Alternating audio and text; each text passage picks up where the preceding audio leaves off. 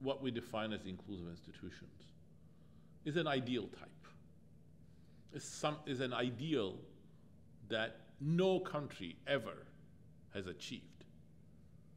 When we give examples of inclusive institutions, those are never perfect. That has to be borne in mind.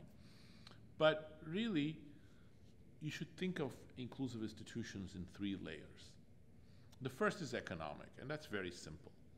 We can talk about the details, but the big picture is clear. We define inclusive institutions as those that create opportunities and incentives for the people, not just for a few scions of the richest families, monarchs or dukes, not just for the cousins of the dictator or the military junta, but for the broad population. Opportunities, that's what we miss most of history. If you go back to South Africa under apartheid, that's an extreme case of no opportunities for 85% of the population.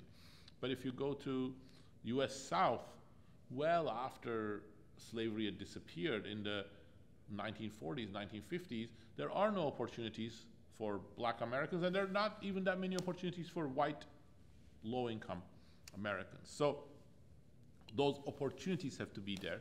But then also you need the incentives that people actually grab those opportunities.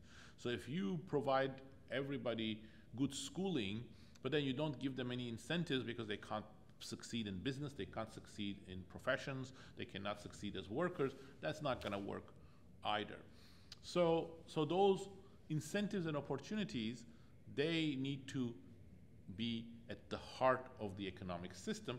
And then we go through what are the things that would actually be best for generating such things. The market economy is key, not an unfettered market without any regulation, but what we call an inclusive market, a market built on public services, public education, regulation of monopoly so that there isn't a power imbalance.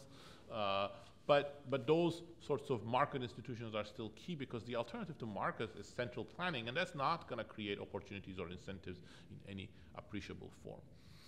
Then you need that inclusive economic institutions to be embedded in inclusive political institutions. One needs to make sure that the other exists. One needs to be there in order to be the basis of the other, whether that they are in positive synergy.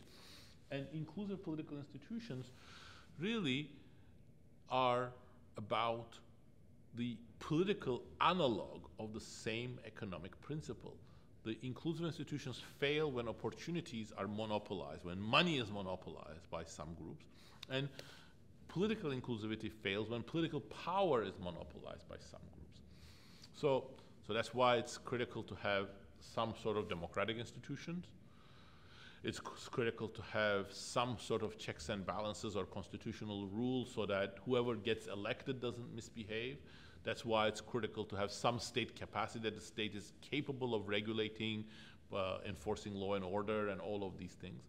But the third layer is really at the root of this, and that's really, we talked on this a little bit in Why Nations Fail, but it's the topic of our more recent book, The Narrow Corridor, that James and I wrote last year.